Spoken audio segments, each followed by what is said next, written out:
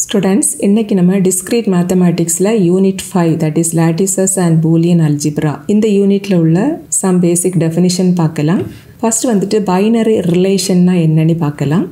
Suppose A and B அப்படினே ரெண்டு non-empty set இருக்குதுன்னு வெச்சுக்கோங்க. இப்போ இந்த ரெண்டு non-empty set யூஸ் பண்ணி நம்ம A cross B க்கு வேல்யூவை ஈஸியா கண்டுபிடிச்சிரலாம். Next இந்த A cross B ல இருந்து நம்ம ஒரு subset R ஃபார்ம் பண்ண போறோம். இந்த R தான் நம்ம என்ன சொல்லுவோம்னா binary relation னு சொல்லுவோம். ஓகேவா? இந்த A cross B எப்படி கண்டுபிடிக்கிறதுனா suppose A and B வந்துட்டு இப்படி நம்ம டிஃபைன் பண்ணிக்கலாம். ரெண்டுமே non-empty set. இதில இருந்து A cross B கண்டுபிடிக்க என்ன செய்யணும்னா இதில உள்ள எலிமெண்ட் எல்லாம் ஆர்டர்ட் பேரா இருக்கும். ஃபர்ஸ்ட்ல வந்துட்டு A ல உள்ள எலிமெண்ட் எழுதணும், அதுக்கு அப்புறம் B ல உள்ள எலிமெண்ட் எழுதணும். தட் இஸ் இதில உள்ள பாசிபிள் ஆர்டர்ட் பேர்ஸ் எல்லாத்தையும் நம்ம ஃபார்ம் பண்ணனும். இதில உள்ள ஃபர்ஸ்ட் எலிமெண்ட் 1 and இங்க உள்ள ஃபர்ஸ்ட் எலிமெண்ட் 2 அதை எழுதிக்கலாம். அதேபோல இந்த 1 and 3 அப்புறம் 2 2 2 3 இவ்வளவு தான் A cross B ஓட வேல்யூ. இப்போ A cross Bங்கிற இந்த செட்ல இருந்து நம்ம ஒரு சப்செட் R வந்துட்டு ஃபார்ம் பண்றோம். இந்த ரிலேஷன் R தான் நம்ம என்ன சொல்லுவோம்? Binary relation. ஓகேவா? அடுத்தது பார்ஷியல் ஆர்டர் ரிலேஷன்னா என்னன்னு பார்த்துடலாம். சப்போஸ் P அப்படின்னு ஒரு செட் இருக்குதுன்னு வெச்சுக்கோங்க. அண்ட் Rங்கிறது இந்த P ல உள்ள ஒரு ரிலேஷன். இந்த R நம்ம எப்போ பார்ஷியல் ஆர்டர் ரிலேஷன்னு சொல்லுவோம்னா இது வந்துட்டு மூணு கண்டிஷனை சாட்டிஸ்ஃபை பண்ணியிருக்கணும். எதெல்லாம்னா ரிஃப்ளெக்சிவாக இருக்கணும், ஆன்டிசிமெட்ரிக்காக இருக்கணும் அண்ட் டிரான்சிட்டிவாக இருக்கணும். இந்த மூணு கண்டிஷனை சாட்டிஸ்ஃபை ஆகிடுச்சு அப்படின்னா இந்த Rங்கிற ரிலேஷனை நம்ம பார்ஷியல் ஆர்டர் ரிலேஷன் அப்படின்னு சொல்லலாம். ஓகேவா? ஃபார் எக்ஸாம்பிள் P அப்படின்னு ஒரு செட் இருக்குதுன்னு வச்சுக்கோங்க. 1 2 3 அண்ட் இதை யூஸ் பண்ணி நம்ம ரிலேஷன் R வந்துட்டு ஃபார்ம் பண்ணிக்கலாம். தட் இஸ் இங்கே 3 எலிமெண்ட் இருக்குது பார்த்தீங்களா, இந்த 3 எலிமெண்ட்டையும் ஆர்டர்ட் பேர்ஸாக நம்ம ரிலேட் பண்ணலாம். That is 1 is related to 1, 1 is related to 2, 2 is related to 1, 2 is related to 2. இப்படி நம்ம வந்துட்டு ரிலேஷன் ஃபார்ம் பண்ணிக்கலாம். So one of the relation தான் இது அப்படின்னு அசியூம் பண்ணிக்கலாம். இந்த ரிலேஷன் வந்துட்டு ரிஃப்ளெக்சிவாக எப்போ இருக்கும் அப்படின்னா ஃபார் எக்ஸாம்பிள் நீங்கள் வந்துட்டு ஒரு மிரருக்கு முன்னாடி போய் நின்னீங்க அப்படின்னா உங்களோட இமேஜ் தான் அந்த மிரரில் தெரியும். அப்படி தானே? தட் இஸ் சேம் எலிமெண்ட்டே ரிஃப்ளெக்ட் ஆகும். ஸோ இங்கே வந்துட்டு 1 அப்படின்னு ஒரு எலிமெண்ட் இருக்குது பார்த்தீங்களா Pங்கிற செட்டுக்குள்ளாடி ஃபர்ஸ்ட் ஆட்டு. ஸோ 1 வந்துட்டு 1 கூடாலே ரிலேட் ஆகிருக்கணும். 1 ரிலேட்டட் டு 1 அதை தான் நம்ம 1,1ன்னு எழுதியிருக்கிறோம். ஸோ அந்த எலிமெண்ட் இந்த Rங்கிற இந்த ரிலேஷனுக்குள்ளாடி இருக்கணும். சிமிலர்லி அடுத்த எலிமெண்ட் பாருங்கள் 2. ஸோ 2 வந்துட்டு 2 கூடாலே ரிலேட் ஆகிருக்கணும். தட் இஸ் 2,2 இந்த எலிமெண்ட்டும் Rங்கிற செட்டுக்குள்ளாடி இருக்கணும். அதே போல் அடுத்த எலிமெண்ட் பாருங்கள் 3 வந்துட்டு 3 கூடாலேயே ரிலேட் ஆகிருக்கணும். ஸோ 3,3 அந்த எலிமெண்ட்டும் இந்த செட்டுக்குள்ளாடி இருக்கணும். இதில் பாருங்கள் 1,1 இருக்குது, 2,2 இருக்குது, 3,3 இருக்குது. ஸோ இந்த Rங்கிற இந்த ரிலேஷன் வந்துட்டு ரிஃப்ளெக்சிவாக இருக்கும். ஓகேவா? ஸோ ரிஃப்ளெக்சிவ்னா இதுதான் மீனிங். அடுத்தது ஆன்டிசிமெட்ரிக். ஆன்டிசிமெட்ரிக் அப்படின்னா A, B அப்படின்ட்டு ஒரு எலிமெண்ட் Rங்கிற இந்த ரிலேஷனுக்குள்ளாடி இருந்தது அப்படின்னா B, A வந்துட்டு கண்டிப்பாக Rக்குள்ளாடி இருக்கக்கூடாது. சப்போஸ் இந்த ரெண்டு எலிமெண்ட்டும் Rக்குள்ளாடி இருக்குது அப்படின்னா கண்டிப்பாக Aக்கு வேல்யூவும் Bக்கு வேல்யூவும் ஈக்குவலாக இருந்தால் மட்டும்தான் இது பாசிபிள். ஓகேவா? For example A and B அப்படின்னு ரெண்டு ஸ்டூடெண்ட்ஸ் இருக்காங்கன்னு வச்சுக்கோங்க. இந்த A அப்படிங்கிற ஸ்டூடெண்ட்ஸ் வந்துட்டு Bங்கிற ஸ்டூடெண்ட்ஸை விடவும் ஹைட்டாக இருக்காங்க அப்படின்னு அசியூம் பண்ணிப்போம். இப்போ இங்கே உள்ள ரிலேஷன் என்னது? A is taller than B. That is இப்போ நம்ம இதை ஆர்டர்ட் பேரில் இப்படி எழுதணும் அப்படின்னா என்ன மீனிங்னா ஃபர்ஸ்ட்டாக இருக்கக்கூடிய A வந்துட்டு Bயை விடவும் டாலாக இருக்காங்க, அதுதான் மீனிங். டாலர் தேன் தான் இங்கே வந்துட்டு உள்ள ரிலேஷன். ஓகேவா? So A, B belongs to R அப்படின்னா B, A not belongs to R தான் இருக்கணும். எதனால் இல்லைனா இதில் இந்த ஆர்டர்ட் பேர் B, A அப்படின்னா என்ன மீனிங் ஆயிரும்? ஃபஸ்ட்டாக இருக்கக்கூடிய இந்த பர்சன் B வந்துட்டு Aயை விடவும் டாலர் தேன் அந்த மீனிங் ஆயிரும். ஆனால் இங்கே எப்படி இருக்குது? ஏங்கிற இந்த பர்சன் தான் Bயை விடவும் ஹைட்டாக இருக்காங்க. ஸோ இந்த ரிலேஷன் பாசிபிள்னா இது வந்துட்டு பாசிபிள் கிடையாது. ஓகேவா? இந்த ரெண்டு எலிமெண்ட்டும் Rக்குள்ளாடி இருக்குது அப்படின்னா என்ன meaning? That is A, Bயும் and B, A இந்த ரெண்டு எலிமெண்ட்டுமே Rக்குள்ளாடி இருக்குது அப்படின்னா என்ன மீனிங்னா A வந்துட்டு Bயோட ஹைட்டாக இருக்காங்க and also B is taller than A, அதுதான் மீனிங். இது எப்போ பாசிபிள் அப்படின்னா இந்த A அண்ட் B இந்த ரெண்டு பேரோட ஹைட்டும் சேமாக இருந்தால் மட்டும்தான் இது வந்துட்டு பாசிபிள். ஓகேவா? ஸோ ஆன்டிசிமெட்ரிக் இதை நீங்கள் செக் பண்ணுறதுக்கு என்ன செய்துட்டா போதும்னா ஒரு பேரில் வந்துட்டு ரெண்டு எலிமெண்ட்டும் சேமாக இருக்கலாம். ஃபார் எக்ஸாம்பிள் 1,1 இது பாசிபிள் தான். Because A value B value ஈக்குவலாக இருக்குது. இதுவும் இருந்துக்கலாம், 2,2வும் இருந்துக்கலாம் ஆன்டிசிமெட்ரிக்னா. ஓகேவா?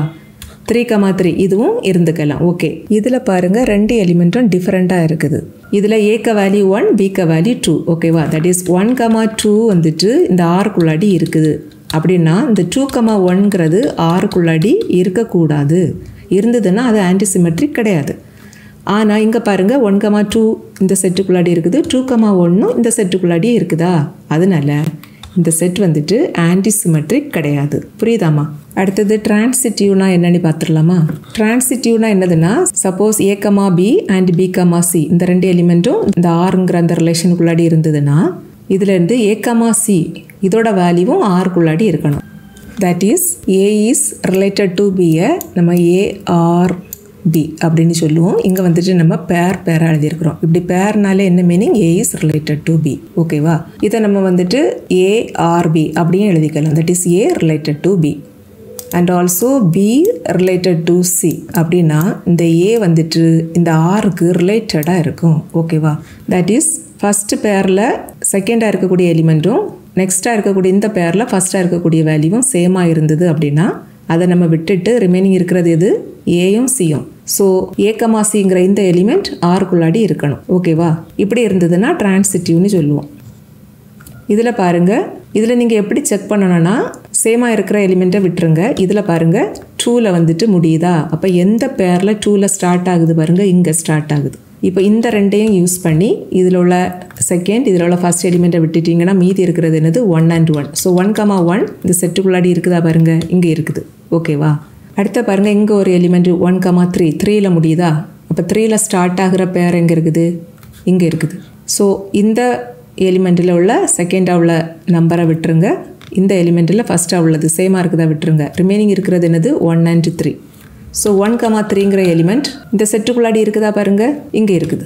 அடுத்து இந்த எலிமெண்ட்டில் பாருங்கள், இங்கே வந்து 1ல் முடியுது. தென் 1ல் ஸ்டார்ட் ஆகிற எலிமெண்ட் இங்கே நிறைய எலிமெண்ட் இருக்குது. இங்கே ஒரு எலிமெண்ட் இருக்குது. தட் இஸ் இந்த ரெண்டையும் கம்பேர் பண்ணுங்கள். இங்கே வந்துட்டு 2,1 இருக்குதா? இதில் வந்துட்டு 1,3 இருக்குது. ஸோ சேமாக இருக்கக்கூடிய இந்த 2 நம்பரையும் விட்டுருங்க. மீதி என்ன இருக்கும்? 2,3. இந்த 2,3ங்கிற எலிமெண்ட் இங்கே இருக்குது. ஓகேவா? இதே போல் ஒவ்வொரு எலிமெண்ட்டுக்கும் செக் பண்ணணும். எல்லாமே சாட்டிஸ்ஃபை ஆச்சுது அப்படின்னா இதை நம்ம வந்துட்டு டிரான்சிட்டிவ் அப்படின்னு சொல்லுவோம். புரியுதாம்மா? நெக்ஸ்ட் வந்துட்டு பார்ஷியலி ஆர்டர்டு செட்னா என்னென்னு பார்த்துடலாம். ப்ரீவியஸாக நம்ம பார்த்தது பார்ஷியல் ஆர்டர்ட் ரிலேஷன். இப்போ நம்ம பார்க்க போகிறது பார்ஷியல் ஆர்டர்ட் செட். இதை நம்ம வந்துட்டு போசெட் அப்படின்னு சொல்லுவோம். தட் இஸ் இந்த பார்ஷியல் ஆர்டர்ட் செட் இதை வந்துட்டு ஷார்ட்டாக தான் இங்கே எழுதியிருக்கிறோம். இதில் உள்ள இந்த P, இதில் உள்ள O, அதுக்கப்புறம் இந்த செட் இவ்வளோ சேர்த்து இங்கே போசெட் அப்படின்னு எழுதியிருக்கிறோம். ஓகேவா? இதோட டெஃபினிஷன் எப்படி டிஃபைன் பண்ணுறோம்னா, a set P together with a partial ordering R is called a partial order set or poset. That is P அப்படின்னு ஒரு செட் வந்துட்டு under the relation Rல partially order ரிலேஷனை சாட்டிஸ்ஃபை பண்ணுச்சு அப்படின்னா இந்த செட்டை நம்ம என்ன சொல்லுவோம்? போசெட் அப்படின்னு சொல்லுவோம். ஆறுங்கிற இந்த ரிலேஷனை யூஸ்வலாக less than R equal டுன்னு denote பண்ணுவோம். இங்கே வந்துட்டு லெஸ் தென் ஆர் ஈக்குவல் டுனா நம்ம ஆர்டினரியாக நம்பர்ஸில் less than R equal to மீன் பண்ணுவோம் இல்லையா? அந்த மீனிங் கிடையாது. யூஸ்வலாக நம்ம ஒரு குரூப்பை நம்ம எப்படி எழுதுவோம்? G, ஸ்டார்னு எழுதுவோம். தட் இஸ் G வந்துட்டு group under the operation star. அதுதான் மீனிங். அதுபோல தான் இந்த போசெட்டையும் நம்ம வந்துட்டு இப்படி தான் எழுதுவோம். தட் இஸ் ஃபஸ்ட் வந்துட்டு அந்த செட்டை எழுதணும், கமா போட்டுட்டு அடுத்தது அந்த ரிலேஷன் எழுதணும். ஓகே, யூஸ்வலாக நம்ம அந்த ரிலேஷனை ஆர்னு எழுதுவோம் அல்லது இந்த சிம்பிளில் எழுதுவோம். ஓகேவா? ஸோ இந்த ரிலேஷனை பொறுத்து இந்த செட் வந்துட்டு பார்ஷியலி ஆர்டர்ட் ரிலேஷனாக இருக்கணும். தட் இஸ் ரிஃப்ளெக்சிவாக இருக்கணும், டிரான்சிட்டிவாக இருக்கணும், ஆன்டிசிமெட்ரிக்காக இருக்கணும். இந்த 3 கண்டிஷனையும் சாட்டிஸ்ஃபை பண்ணுச்சு அப்படின்னா இந்த செட்டை போசெட் அப்படின்னு சொல்லுவோம். ஓகேவா? For example, set of all natural number under the relation less than or equal to இது வந்துட்டு ஒரு போசெட் தான். பிகாஸ் இதில் எண்ணில் உள்ள எலிமெண்ட்ஸ் எல்லாம் எப்படி இருக்கும்? 1, 2, 3, 4, எக்ஸெட்ரா இன்ஃபினிட்டி வரைக்கும் இருக்கும். இப்போ இந்த செட் வந்துட்டு லெஸ் தென் ஆர் ஈக்குவல் டுங்கிற இந்த ரிலேஷனில் ரிஃப்ளெக்சிவ், ஆன்டிசிமெட்ரிக் அண்ட் டிரான்சிட்டிவாக இருக்குதான்னு செக் பண்ணிடலாம். ஃபஸ்ட்டு வந்துட்டு ரிஃப்ளெக்சிவ் செக் பண்ணிடலாம். இந்த ரிஃப்ளெக்சிவ்க்குள்ள டெஃபினிஷன் என்னதுன்னா, இந்த எண்ணுங்கிற இந்த செட்டில் இருந்து எந்த ஒரு எலிமெண்ட் நீங்கள் எடுத்துக்கிட்டாலும் ஏங்கிற அந்த எலிமெண்ட் அதே எலிமெண்ட் கூடால ரிலேட்டிவாக இருக்கணும். That is A is related to A. இங்கே இந்த ரிலேஷன் என்னது? Less than R equal to. So A is less than R equal to Aயாக இருக்கணும். அப்படி இருந்ததுன்னா ரிஃப்ளெக்சிவ் சாட்டிஸ்ஃபை ஆயிரும். சப்போஸ் இதில் இந்த ஃபர்ஸ்ட் எலிமெண்ட் 1 எடுத்துக்கிட்டிங்கன்னா 1 இஸ் ரிலேட்டட் டு 1 தான்.